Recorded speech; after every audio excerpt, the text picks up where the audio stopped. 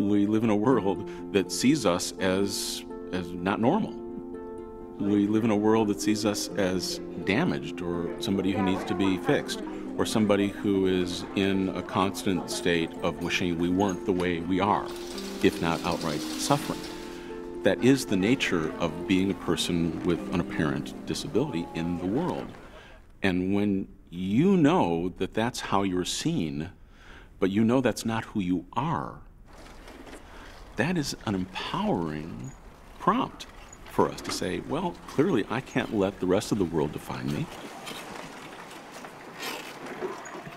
There's a lot more to life than being someone with a disability. Having a disability, of course, is part of my identity. But so is being a woman, being a mother, a wife, a writer, a consumer. It's all part of who I am. Wherever we go, what we found, people be open minded. How are you doing? Yeah, because scared for what the hell? It's okay to look scary, but we go, go. For those of us living with a disability, we're just doing what we gotta do. It's really not such a big deal for us because the alternative is unacceptable. If we didn't do what we do to function how we function, we wouldn't have a life. Not having a life is not an option, so you do it.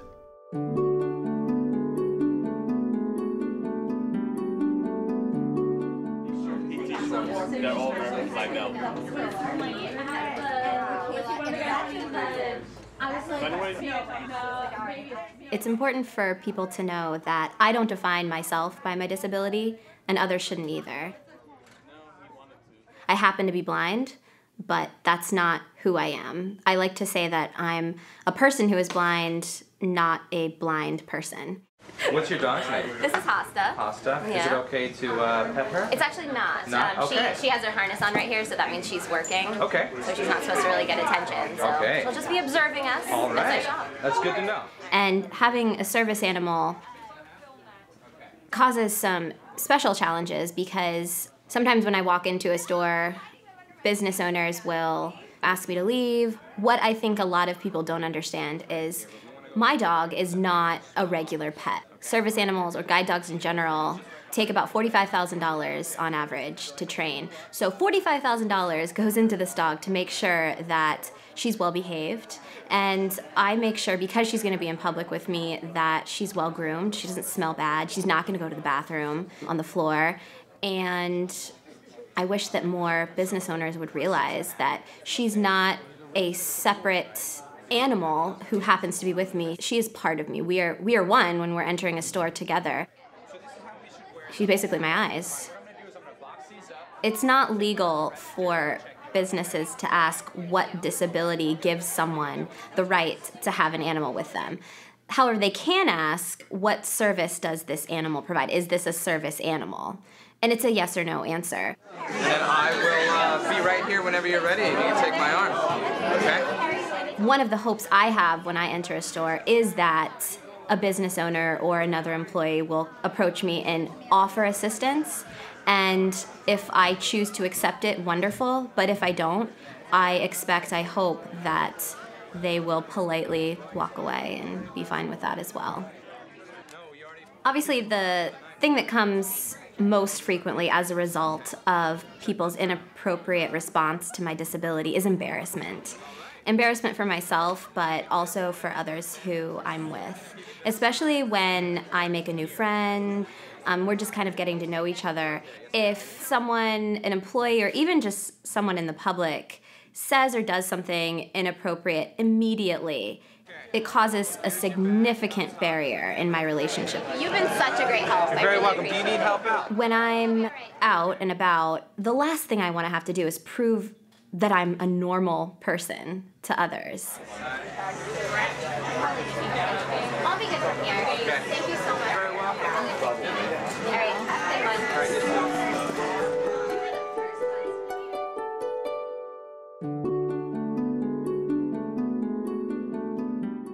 One of my top goals is to make the conversation less about disability, because that's what everybody else is doing. They're making it too much about disability. They're ascribing too much to the disability.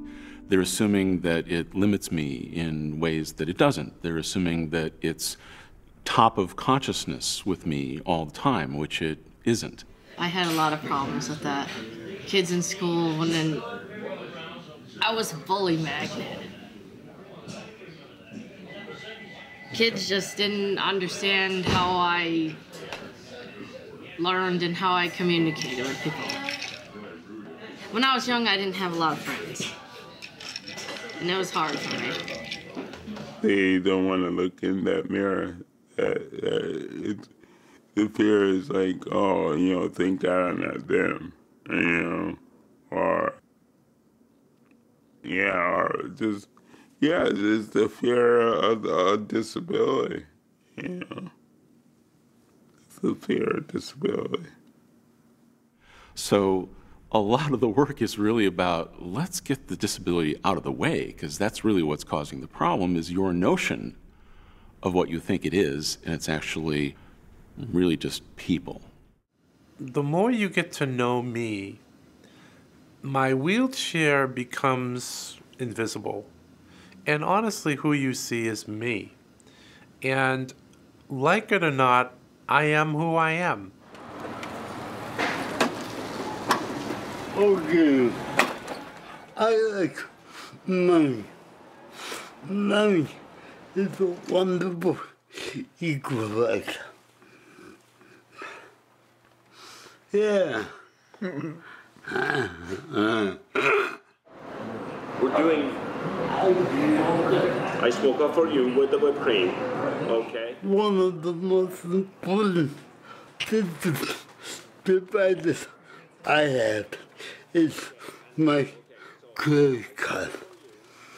When I take out my credit card, you will be amazed at how people begin to understand me. Okay, so I have an ice mocha for you, and are we doing that frap mocha? Yeah. For you or Denise? All right, fantastic.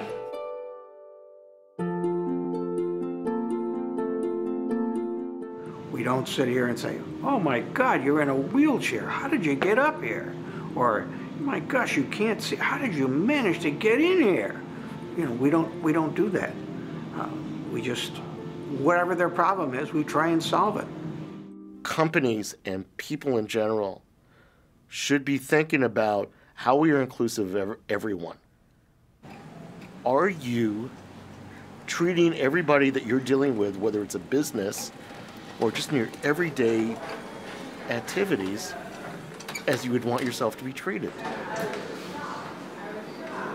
Can I sit here?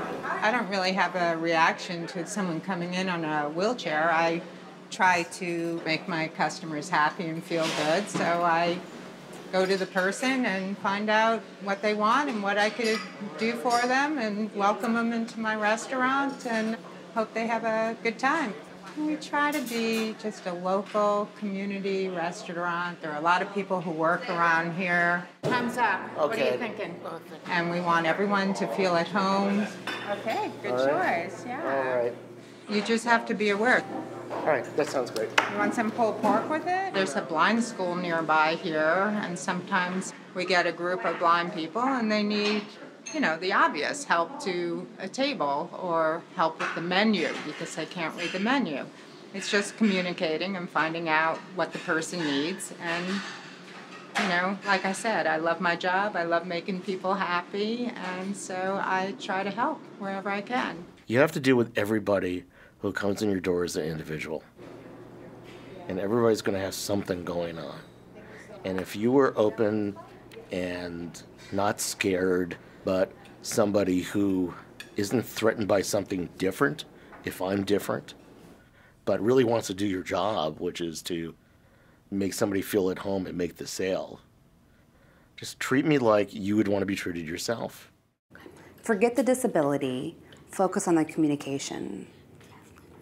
My deafness, my hearing status, or whatever disability somebody has doesn't matter as long as we can connect as people, as a person. It's really about the connection. It's about the human connection with that person, getting to know what that person needs and letting all the other things just kind of become secondary, because that's what they are. I think I want them to understand to interact with me. You know, and come in there for your services, you know. And come in there because I need to get on a plane. So you need to interact with me, not the person that's pushing me, you know. And so, you know, and how do you interact with the person? You ask the person, you know. Those accommodations could be a sign language interpreter ready and available for deaf customers. If a deaf person comes in, they can use this interpreter to communicate. If there isn't an interpreter available, be ready with paper and pen.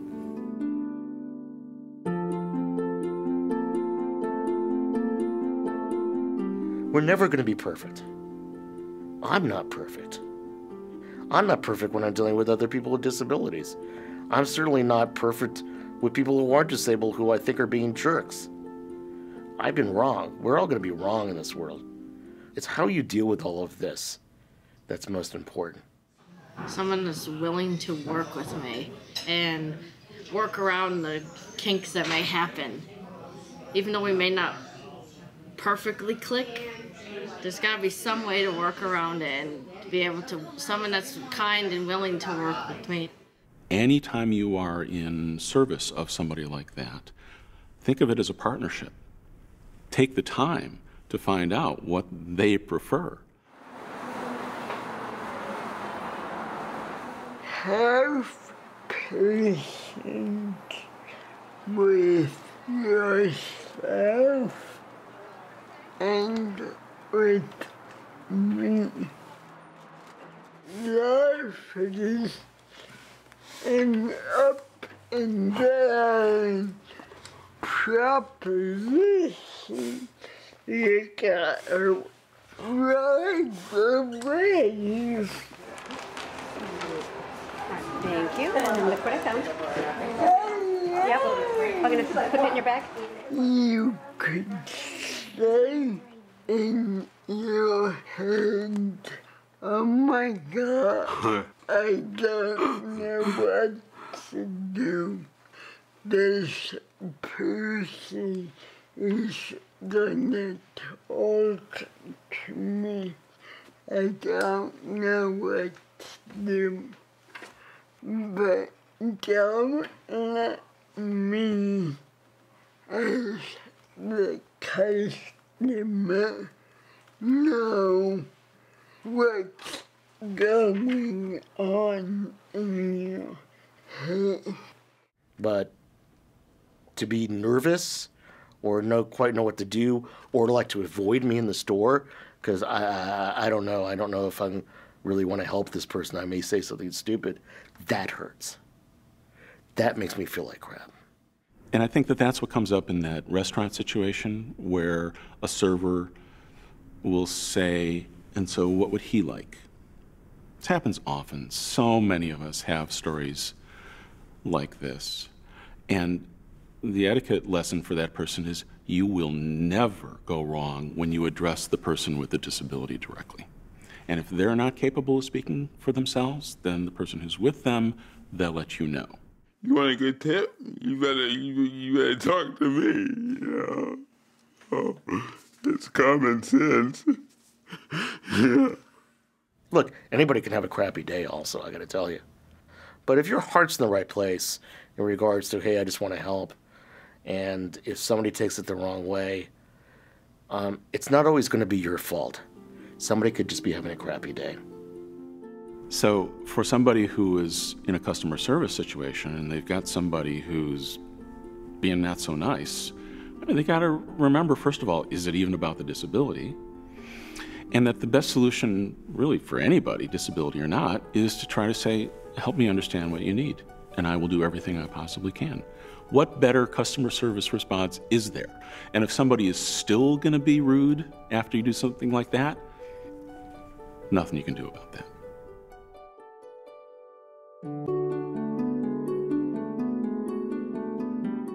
People who should know better often don't. And so it's an educational process. It's like me realizing that people sometimes are uncomfortable. And as a person with a disability, if I want to make that a teachable moment, really the onus is on me. I think it's important for people to see that people that have disabilities have families and how we're trying to just live productive lives too amongst our challenges. You know, we have to figure out how to overcome them. And so there isn't a one-size-fits-all story or model. It's just being able to have that perseverance and that stick-to-itiveness and problem-solving just to overcome it. I got the card. How many? Thank you. Here, put it in the bag. Do we need mozzarella? I have a family that is what we call kind of interspatial. 3 of us are little people, and my youngest is average size. So I'm always trying to think about, it's not just about being little, right? It's not just about what works for me. It's what's going to work for everybody. I have these physical challenges of trying to be able to reach things, and I always will. But it's how can I do it safely? And so every day in my life, I'm always having to trying to figure out, okay, how am I going to get what I need? So when I ask someone to say, can you help me? I need to be very positive, I need to be thankful, and I need to appreciate the person that's helping me, because otherwise people aren't going to want to help me. So it doesn't matter if you have a disability or not. Oh, can you actually bring it around? Yeah. So it's that communication of being able to ask someone when you need help and how do you do it. Thank you so much. Thank you. This is super. Yes, I may have a challenge that's just kind of frustrating, aggravating because I really need some help, but I just need to always take a step back and say someone may have never helped someone that's a little person before, and they don't know. So I need to be able to help them through it. 24, please. Right here, down here. I intentionally try to let the people that work in the store get to know me a little bit. Thank you, Carmen. So now that people recognize me, they kind of now see that of some of the products that I like to buy. They kind of anticipate it sometimes when they see me. Oh, you're looking for the cream cheese, right? I'm like, yeah.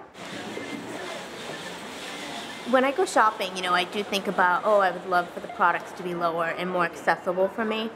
And intentionally, I've asked for help from people so they can interact with people who have disabilities and that are different than them. And me too. You know, I want to interact with people of all different backgrounds. So it helps create that dynamic of, wow, we've had a conversation, you've helped me, I've said thank you, and we have a smile on our face. And that's what everyday life is about. It's about reaching your hand forward. I'm about trying to create those connections. And if a connection over a jug of, let's say, apple cider, or it's, you know, some cream cheese, and it creates a 10-second awareness, then I'm happy. You need to do it in a way that's going to help people come alongside you and kind of come alongside the movement, if you will, and what you're trying to accomplish. And you accomplish nothing by alienating people. It's important to keep moving forward. Let's move forward. We're going to hit a bump. Let's keep going around it or through it or over it or under it.